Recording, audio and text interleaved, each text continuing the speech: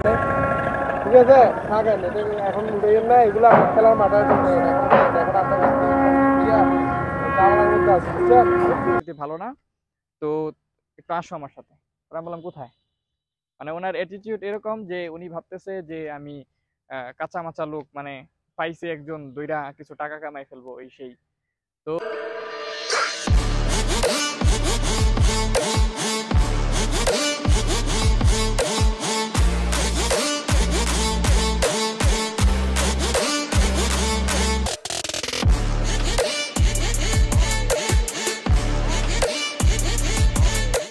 আসসালামু আলাইকুম গাইস, কেমন আছেন সবাই? Welcome back to our YouTube channel স্ক শাজাল খান and you are watching another brand new blog. তো আজকে সকালবেলাটা ভাবলাম যে নিজের মতো করে উপভোগ করি, আর এই জন্য একটু সকাল সকাল উঠে গেছি। যদিও আমি একটু অলস টাইপের, আর বিশেষ করে আমি এত সকালবেলা উঠিও না, যদিও এখনো রোদ উঠে বসে পিছনে, কিন্তু আসছি মানে আমি উঠছিলাম আরও অনেক আগে।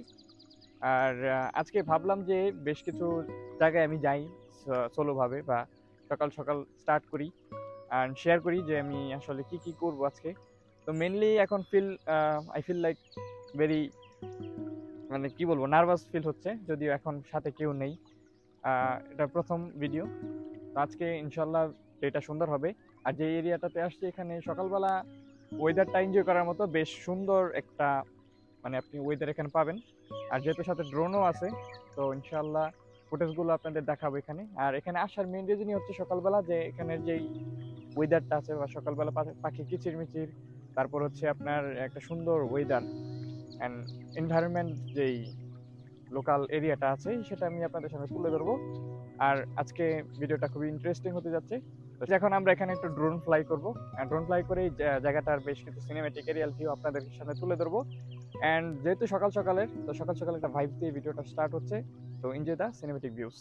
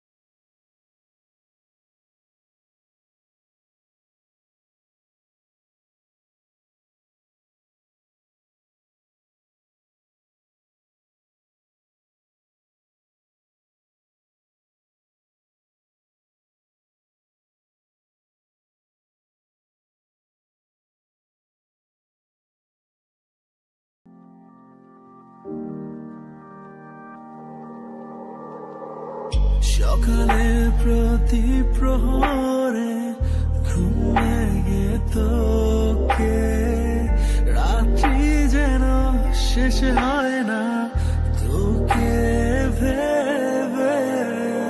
মেঘের পারে আমার স্বপ্ন রয়ে গেছে, তবুও আমি রবি তোরি মাঝে।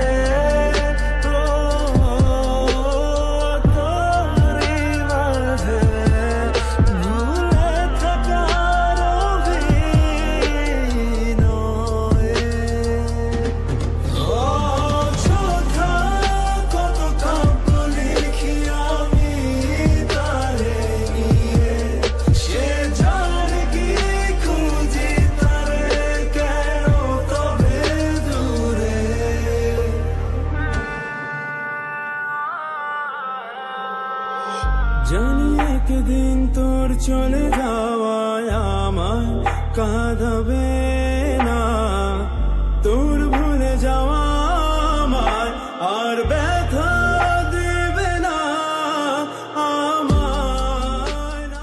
2000 years later.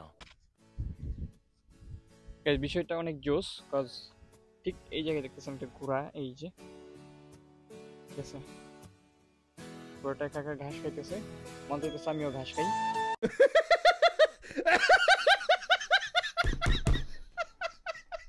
যদিও ঘোড়া কাটা ঘাস খায় না, দেখেন টাকায় আছে আবার। এই মামুর বেটা। সো গাইস, জায়গাটা এখানে বেশ ওয়াইড, দেখতেছেন বিশাল বড় এরিয়া। এখানে ধান চাষ হয়। আপনার যখন ধান থাকে তখন তো আসতে পারি নাই, আর তখন আসতে পারলে মেবি আরো সুন্দর ফুটেজ দেখতে পেতেন, কারণ তখন সবুজ শ্যামল একটা ভাব থাকে, ভাইবস থাকে। এখানে মেইনলি যারা বিকালবেলা আসে তখন তারা, বা সকাল সকাল তো আর অনেকে আসে না, তো বিকালবেলা যারা আসে তারা এখানে এনজয় করতে পারে বিষয়টা। ওই যে এখানে ভালো ভালো স্পট আছে, এখানে আপনি ফুচকা টুচকা, বার্গার, ফাস্টফুড টাইপের অনেক কিছু খাবার টাবার এখানে পাবেন। আরেকের সাথে এখন দুইজন ভাইয়ের সাথে দেখা হইলো, ওরা বললো যে কিসের ভিডিও করি। তো কোনো এক সময় আসবো আবার এখানে। তো এইভাবে একলা আসলে আসলে দেখানোটা ওইভাবে হয় না। তো এখন দেখি কোথায় যাওয়া যায়, সামনে যাবো মেবি। সামনে ওই যে ওই দেখা যেতেছে, দেখায় আপনাদের, ওই এরিয়াটা হইয়া ওই দিক দিয়ে বের হয়ে যেতে হবে, ঠিক আছে। আর ভেরি সুন গাইস একটা বাইক নিব, তো কোন বাইকটা আমার জন্য সুইটেবল হবে বা কোন বাইকটা ভালো হবে আপনারা কমেন্ট করে দিলে হয়তোবা আমার চয়েস করতে একটু ভালো হবে। তো এই তো এখন আমরা মাওনা চৌরাস্তায় যাব, এখান দিয়ে মাওনা ফ্লাইওভার বা এখানে যাব। তো দেখা হচ্ছে আপনাদের সাথে একটু পরে, ততক্ষণ ভিডিওটা দেখতে থাকেন and cinematic views enjoy.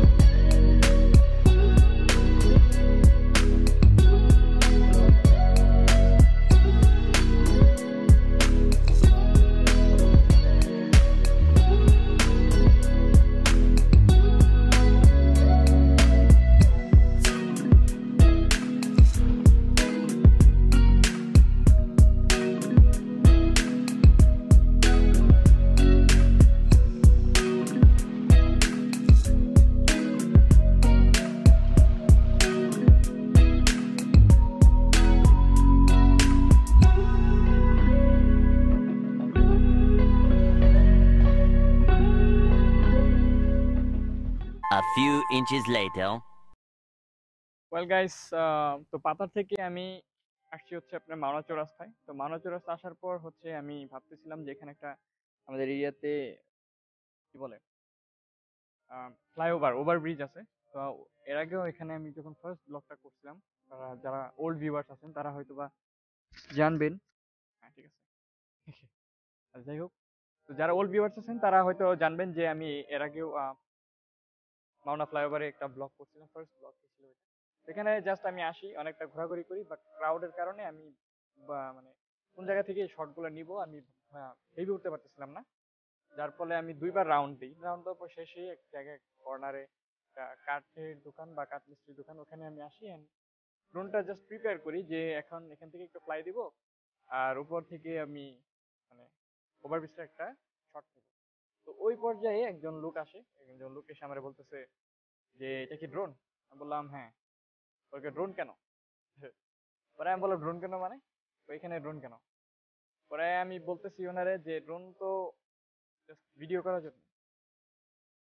Okay guys, তো কন্টিনিউ করি। তো উনি এসে বলতেছিল যে এখানে মানে ড্রোনটা কেন, ড্রোন কিসের জন্য? পরে আমি বললাম যে ড্রোন তো গাইস আমি ইউটিউবে ভিডিও বানাই বা ইউটিউবে ব্লগ ছাড়বো তাই আনছি। তো বললো যে ইউটিউব নাম কি, নাম বললাম। আচ্ছা, ভালো কথা। তো তারপরে বলতেছে যে আমি তো গোয়েন্দা সংস্থার লোক, আর এখন দেশের পরিস্থিতি ভালো না, তো একটু আসো আমার সাথে। আমি বললাম কোথায়? মানে ওনার অ্যাটিটিউড এরকম যে উনি ভাবতেছে যে আমি কাঁচা মাচা লোক, মানে পাইছে একজন দইরা কিছু টাকা কামাই ফেলবো এই সেই। তো উনি বলতেছে, পরে একটা ফোন দিল কার কাছে, মানে কোন এক জায়গায় ফোন দিল যে স্যার একজন ছেলে আসছে এখানে, আপনার করতেছে, ভিডিও করতেছে, ড্রোন নিয়ে আসছে। তো এবার বলতেছে যে ইউটিউবে মানে ভিডিও করে। আমি তখন ড্রোন ফ্লাইও করি নাই। তো ওনারা আমি দেখাইলাম আমার ভিডিওগুলো। তো উনি দেখলো, তারপরে বলতেছে আসেন আমার সাথে। পরে আমি বললাম আপনি এখানে দাঁড়ান, বলেন কি বলবেন, সমস্যা কি। পরে আর কিছু বললো না, বলার পরে শেষ বললো যে আমার ছবি তুললো একটা। পরে বলতেছে আচ্ছা যাই হোক ভাই, এখানে মানে ভিডিও এখন করো না, এখন দেশের পরিস্থিতি ভালো না, বুঝতেই পারতেছো।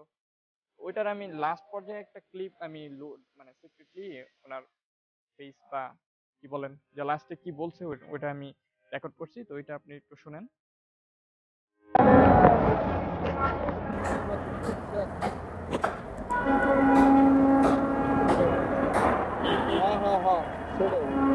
আচ্ছা এটা হচ্ছে আপনি ঠান্ডা ড্রোন, এটা আচ্ছা আপাতত উঠাই না, এখন সিচুয়েশন খারাপ তো। এটা দিয়ে আমি আপনার আউটডোরে টোর দিই দেশের বাইরে। সমস্যা নাই, কিন্তু আপাতত উঠাই না, সিচুয়েশন খারাপ তো, বুঝলেন? ঠিক আছে, থাকেন। এখন উঠাই না, এগুলো আমার খেলার মাথায় এখন আপনার জামানার মধ্যে আছে, বুঝছেন? থাকে না।